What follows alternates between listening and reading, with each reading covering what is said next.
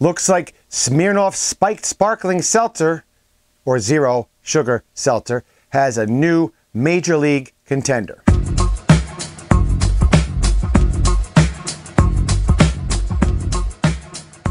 What's happening? NJRoot22.com here with another low-carb, keto, carnivore chat/booze review. And today it is about Michelob Ultra Seltzer, or Michelob Ultra Organic Seltzer, or as some people like to say, Michelob Seltzer.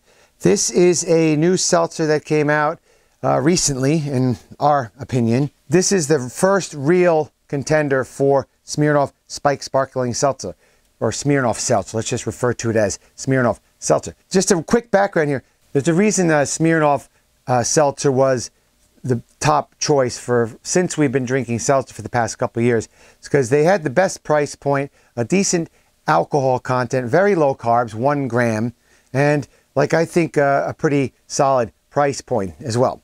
A couple other seltzers came in and threatened the heavyweight champ, but it didn't really work out. Smirnoff always seemed to be our favorite because some of the other seltzers either made us feel like crap or they were a little too costly or whatever. But this Michelob one is I think a really serious contender because, first of all, they're 4% alcohol, which is not a big deal for us because you still get a buzz. I figured out that to get the same buzz as 9 Smirnoffs, you'd have to drink 10 Michelobs, and at that point, who is counting?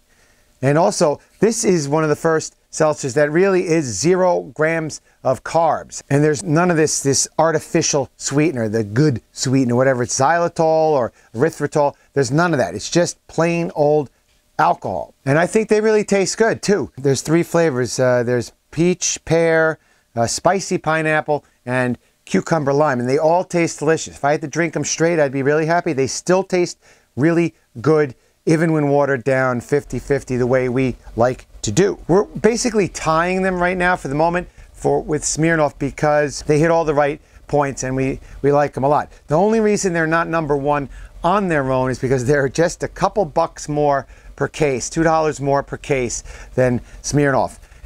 I don't know. If you add it up, that's $100 a year. Staying tied makes me happy for now. Maybe if they go on sale, they'll be my number 1 seltzer. But we are drinking them just as often as Smirnoff. That's good. It's good to have competition in this world.